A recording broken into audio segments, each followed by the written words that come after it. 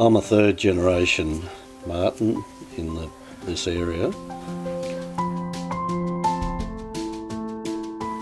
Chad rode up the valley on horseback in 1929 and took ownership of Sherwood.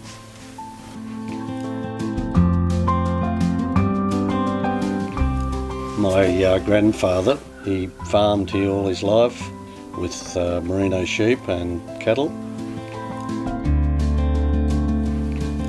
Turee Vale in Sherwood, now 20,000 acre property in the central west of New South Wales. We started breeding the clean-bodied modern merino on Turee Vale in Sherwood in about early 2000. We did this because it is more suited to the environment here. The clean body and clean breech has really helped us with any sort of fly problems. There's recently been international demand for our wool because we taken the opportunity now to not mulese our animals.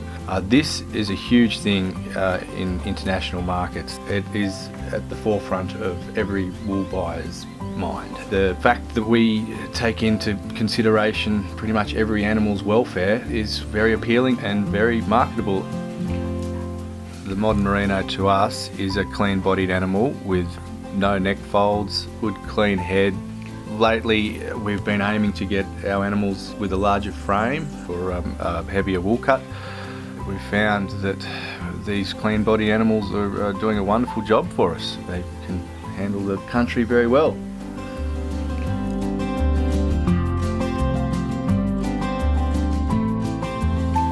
The sheep that we used to breed was a wrinkly, tight sheep with a very thick skin. We seemed to spend a lot of time preventing fly strike. The lamb's durability wasn't great. They were a problematic animal to rear.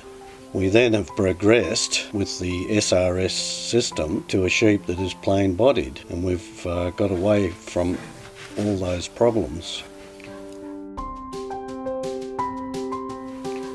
There's been significant benefits for us in that our micron has dropped and been more consistent. Our lambs cut about 17.2 micron, and the broadest sheep we cut on the property, our 5-year-old ewes, they cut about 18.4. There's been significant positive effects from using the Mumblebone rams. We have definitely improved our lambing percentages. The staple length, the actual frame of the animal has improved significantly. We find the Mumblebone sheep are very true to type. This has a flow-on effect to our ewes as well, and our lambs. I believe that the Mumblebone sheep are the very, very top of the Australian flock in these categories, and the figures show them. The importance of having a good team around me is that for us, it's the welfare of the animals. The team that I have around me, consisting of Katrina and Adam, Matt, Charlene and Lise, are fantastic. We want to know that every animal is given the utmost respect and is treated how we would like them to be treated. Sustainability to me is very much on the forefront. I live here with my wife Tori and 3 children, Holly, Tom and Oscar. Having the opportunity to raise them the same way I was brought up is just, it's fantastic.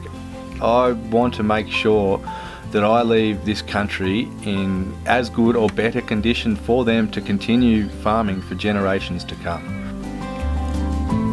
In breeding this plain-bodied merino, we've been able to stop mulesing some 10 years ago, and to get the benefits that we're getting today in the wool market, it's fantastic. So yeah, look, I'm very happy in the way the modern merino has evolved. There is no doubt that the Australian wool clip is far superior to other wool clips in the world, and quality of our wool is second to none.